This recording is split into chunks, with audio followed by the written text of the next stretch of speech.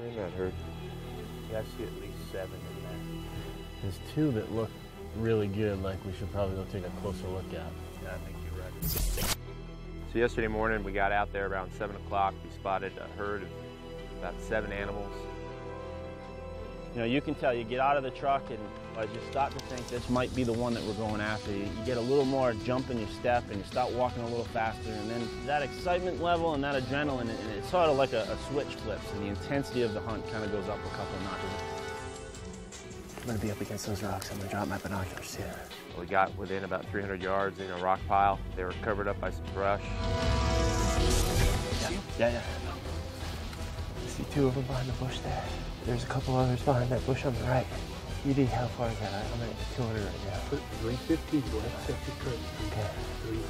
Okay, I'm gonna put it 300. Toughened by evolving in Africa, the Oryx needs to be hit in the right place, in the heart-lung area, and even then, there's no guarantee it'll drop. We just had the perfect position. We were just waiting. They had no idea we were there. I'm looking through the scope, and then he said, okay, here's our Oryx.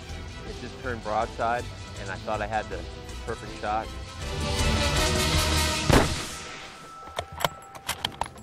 Animal lurched up. I thought it was going to drop right there, and these things are like tanks. And it went over the hill, and Good shot.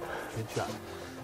was it a good hit? It's a good hit. They're tough animals. We got collected ourselves. We were pretty confident that we were going to find it on the other side of the hill, probably piled up. And